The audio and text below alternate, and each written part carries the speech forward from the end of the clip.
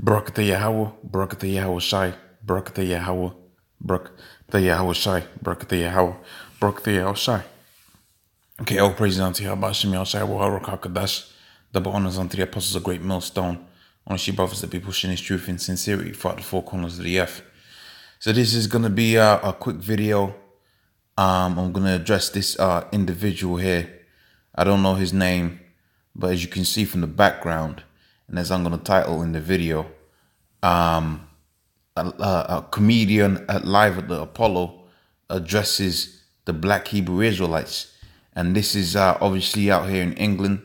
Okay, live at the Apollo is basically one of the most top. That's basically, if you made it as a comedian, that's the top bar, you know.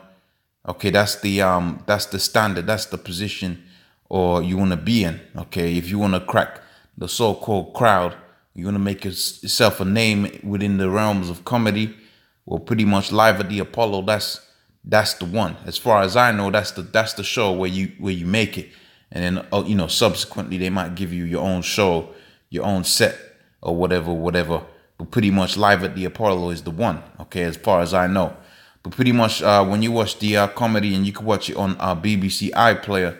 Okay, this individual here, he's got his skit, and for the purposes of copyright infringement and all of that, I'm not gonna address the I'm not gonna play the video per se.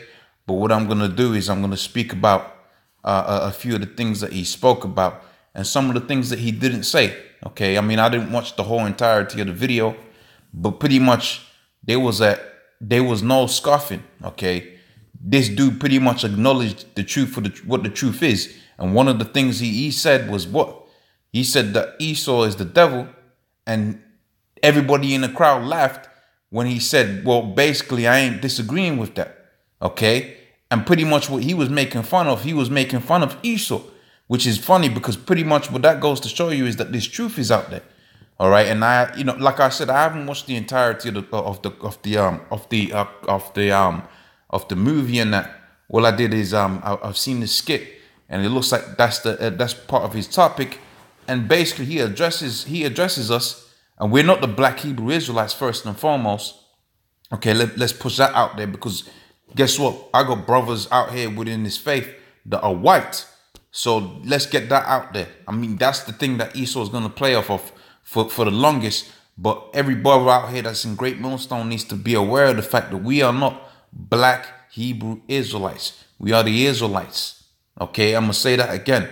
We are not black Hebrew Israelites. We are the Israelites. Okay, there are brothers within the Great Millstone camps, okay, that are white, okay, that are yellow, that are brown, that are dark skinned.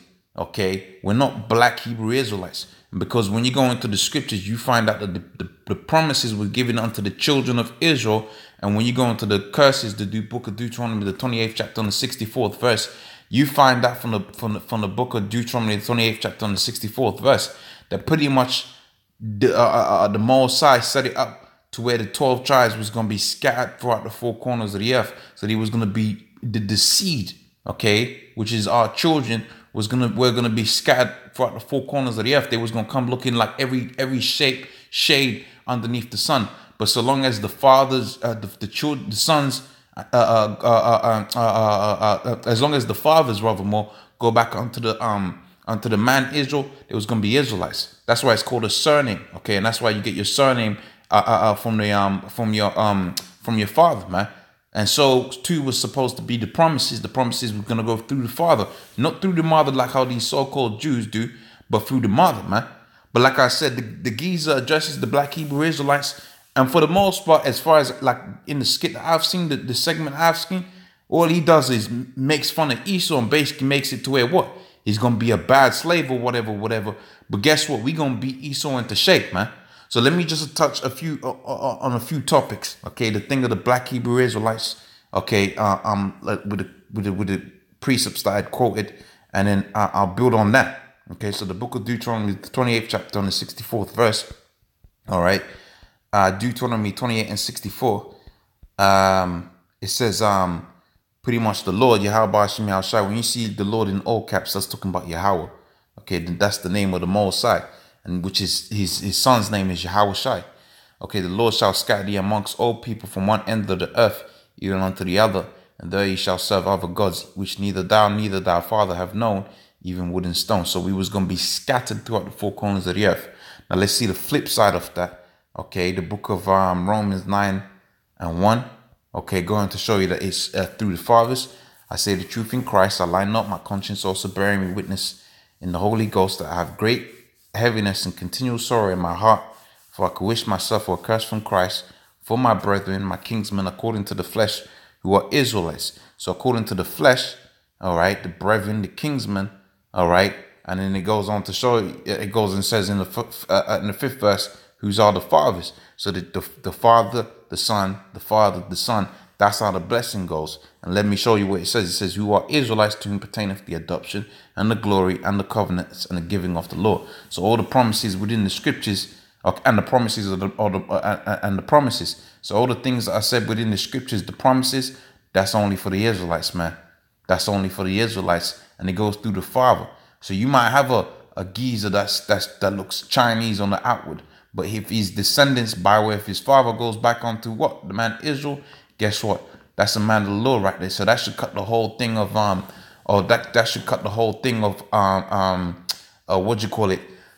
Of the black Hebrew Israelite thing, because our children was gonna come, the children of Israel was gonna come looking in all shapes, shades, and colors, man. Okay, so let me touch on a few other topics. Okay, one of the other things that he was saying was that what Esau was gonna be in slavery, which is correct. But guess what? All the nations are gonna be in slavery underneath. See, that's what people play on. They play on the black and white thing because that's there's an emotional connotation behind that.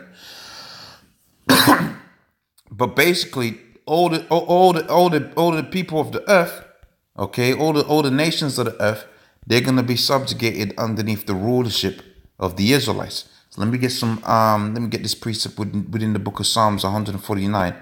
Okay, Psalms 149. Okay, and I can start from Psalms 149. Okay. And then, and 5 says, let the saints be joyful. Who are the saints? Psalms 50:5. Okay, that's who the saints are. Okay, let the saints be joyful in glory. Let them sing aloud upon their beds. That their high praises of the Most High be in their mouth, and a two-edged sword in their hand. Okay, to execute vengeance upon them, upon the heathen, and the punishments upon the people, to bind their kings and their nobles with fetters of iron. Okay, so that extends beyond just Esau. That goes for Moab, okay, Ammon, Ishmael, and so on and so forth. All the nations are going to be subject underneath the rulership of the Israelites, which for the most part are going to be the Negroes, Hispanics, Native Americans. But like I said earlier, okay, we're coming in all shapes, shades, and colors, man. Okay, the Israelites were scattered throughout the four corners of the earth. So it ain't just a thing that Esau being, although he's going to be the main one the main one that's going to be in captivity. The main prophecy concerning Esau, okay, is this one here in Obadiah. Okay, Obadiah. But all the nations are going to be in slavery underneath us. So continue in the book of Obadiah. And 18 it says, and the house of Jacob shall be a fire, and the house of Joseph shall be a flame, and the house of Esau shall be for stubble, and they shall kindle in them, and they shall devour them, and there shall not be any remaining of the house of Esau, for the Lord hath spoken it. Okay, so that's the main thing concerning Esau. If there's anything to be said about Esau, it's that above all the other nations, he's the main one, he's the only one that's going to be completely removed from the earth. Okay, all the other nations of the earth are going to be slaves to the Israelites. Okay, but he's going to be the main one that's going to be the number one guy. Okay, that's the only nation that's going to be completely taken off out of the earth. That's the main prophecy concerning Esau. So that should clarify a few things. Okay, and like I said, the skit, basically he didn't scoff about the skit, meaning to say what? It's widely accepted that we are the Hebrew Israelites. Now all they want to do is sensationalize the thing. Okay, so but really, even when you watched it, Okay, the jokes that he was really making more fun out of Esau than he was making fun out of what he called the Hebrew Israelites. And I just wanted to touch on that because I thought it goes to show you that basically this word is coming out there. But also too, what you brothers have to remember that we're not the black Hebrew Israelites. We are the Israelites, and we got brothers out here that are white in appearance, but they're the sons of the sons of Israel, man. So with that, I'm gonna say, all praise unto Yahweh, Shimi Yahshai, Wahab Krakadash, double honors unto the apostles of great millstone. Honestly, brothers, that be pushing this truth in sincerity. Shalom.